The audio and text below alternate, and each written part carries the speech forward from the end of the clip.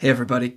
Today we're deep diving ggplot facets. This is a really simple topic to jump into and get started with to facet your plots, but when you have more sophisticated needs, things can get tricky fast. I've already loaded up tidyverse as usual, as well as the model data package, and that has the scat dataset that I'm going to be using for my first example, and I've set my theme to minimal, and I prefer that to the default theme with the gray background. I have curated my own data set here. I will put this code on GitHub, and I'll put a link to that down below. I'll also just kind of scan through it really slowly in case you want to pause the vid and copy this down by hand for some reason.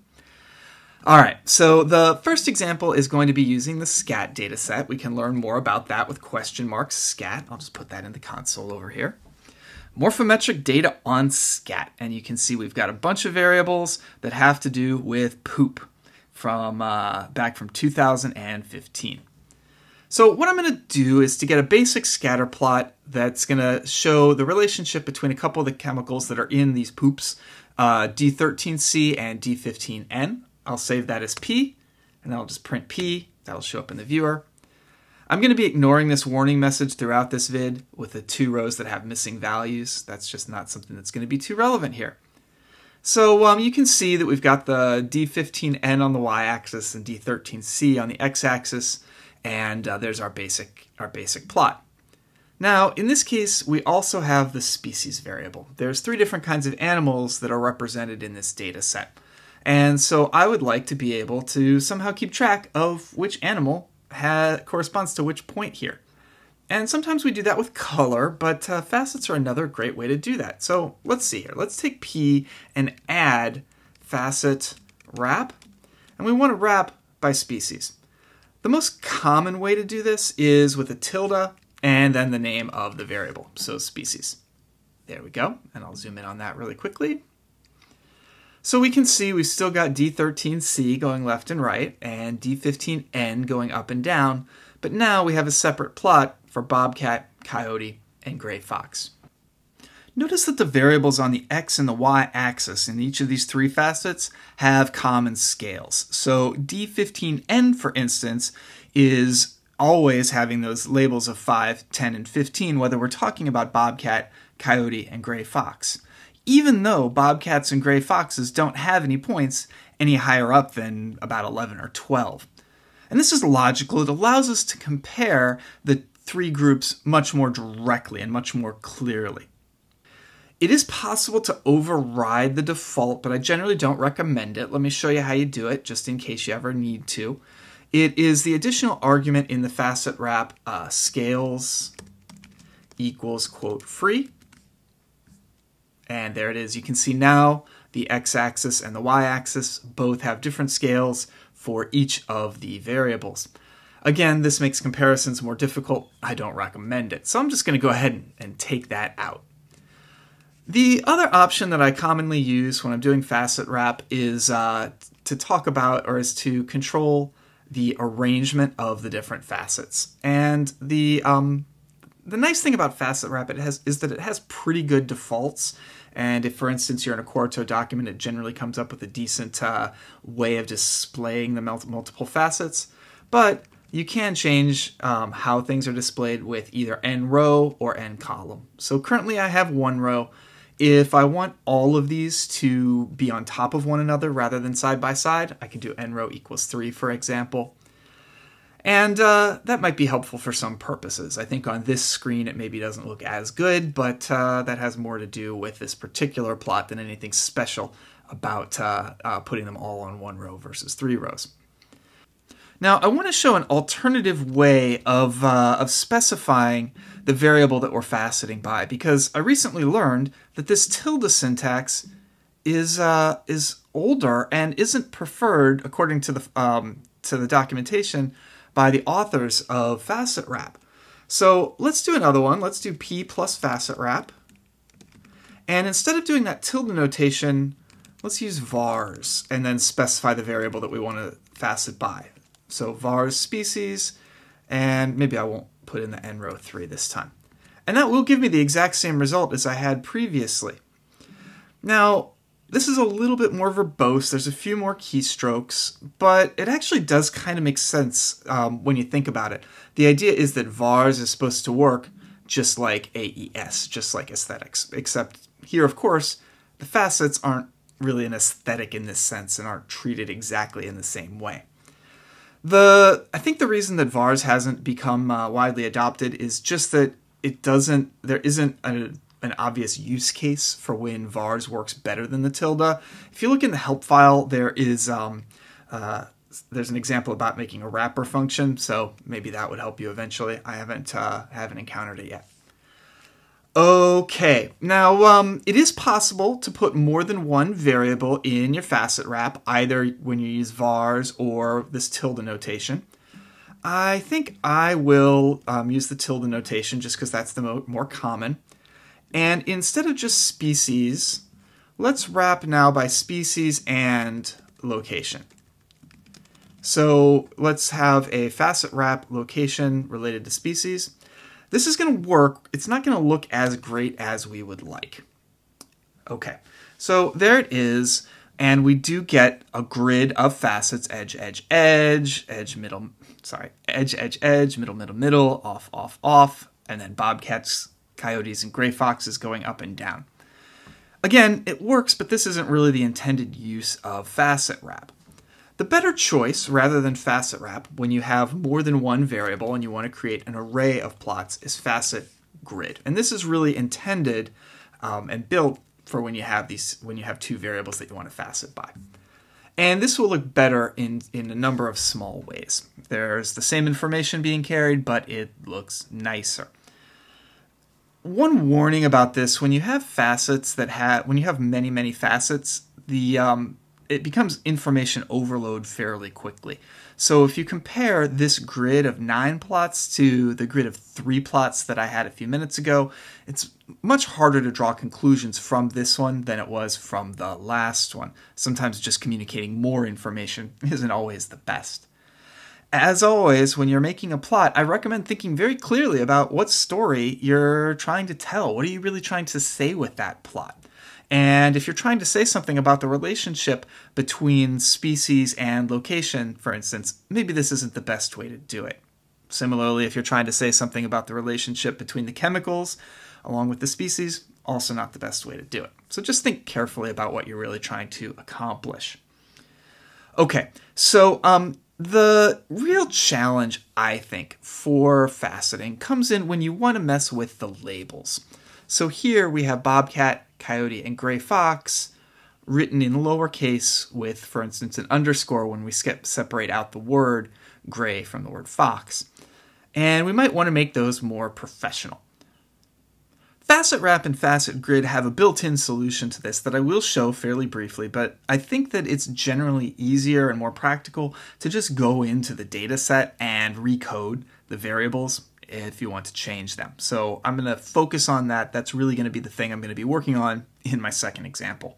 That also has the advantage of giving us some additional options for the formatting of those labels.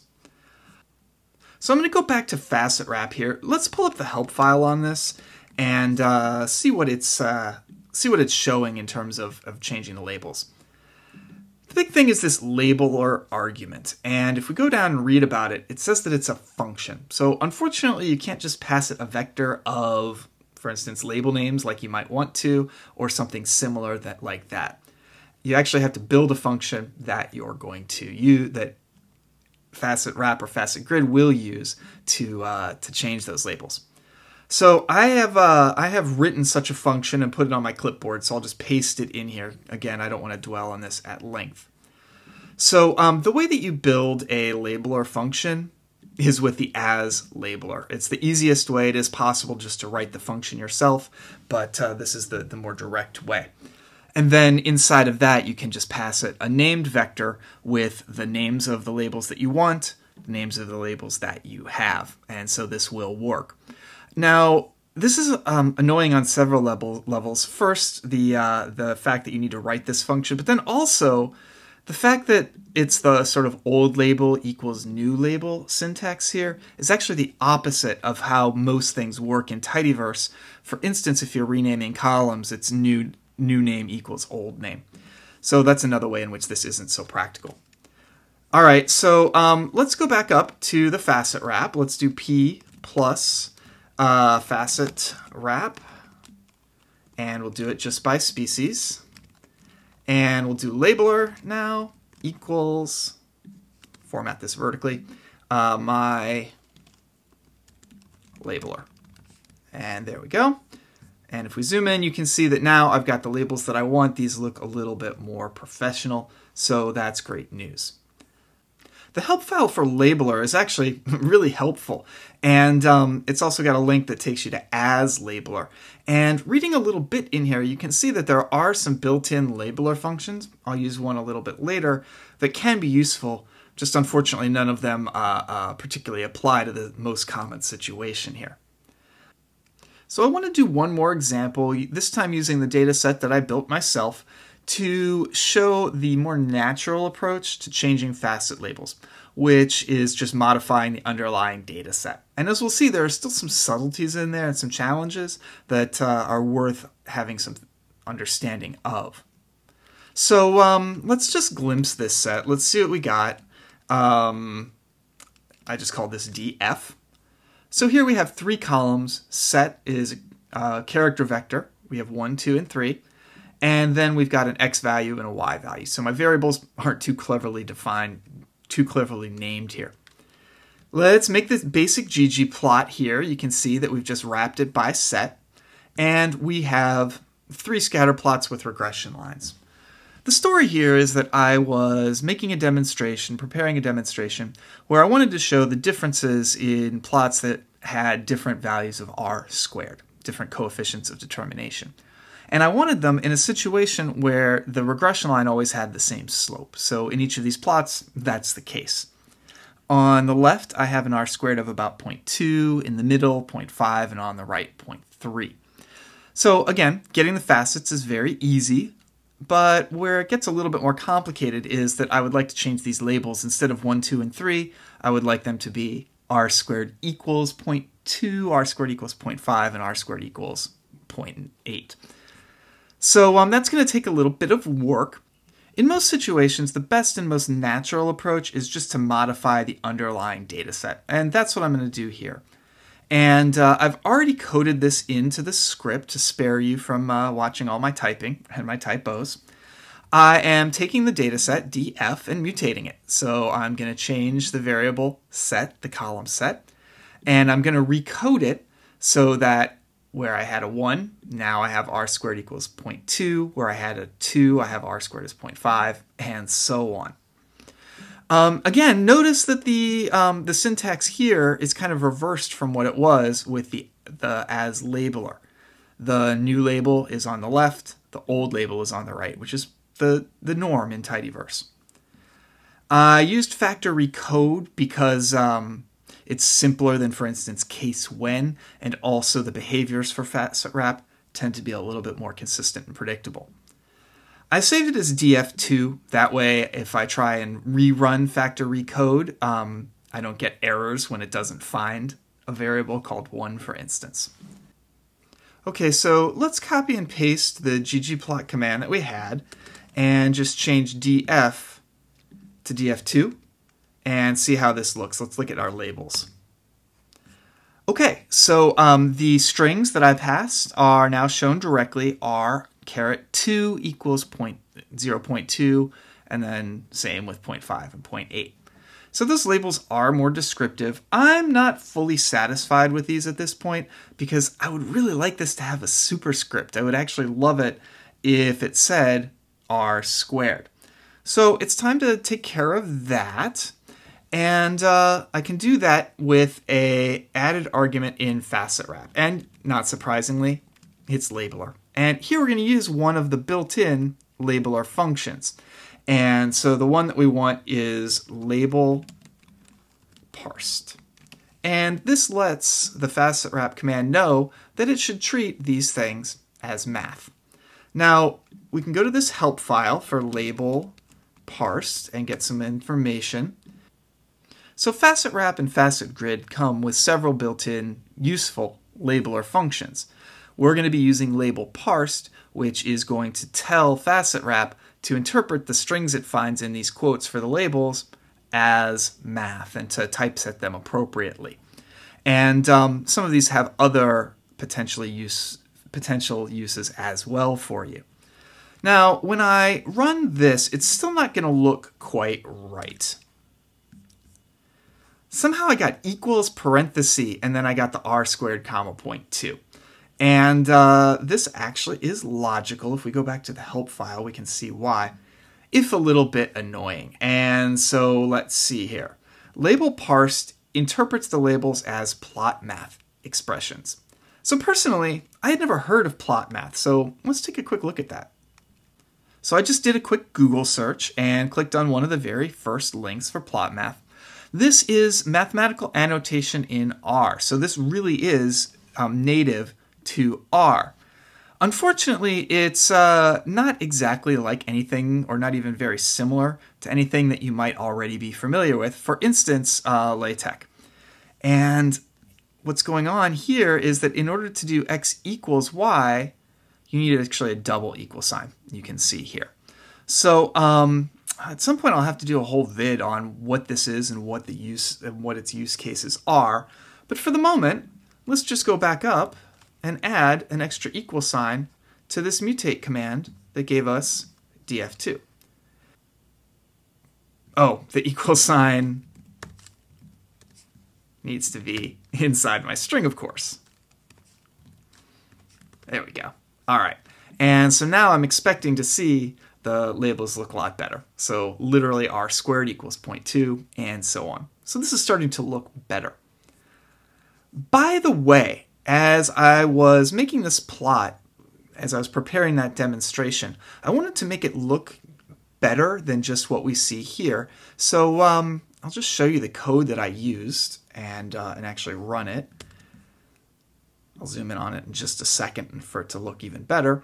But you'll see I put a different line width and a different color. This is the hex code for the color that I use in my logo and some of my other branding.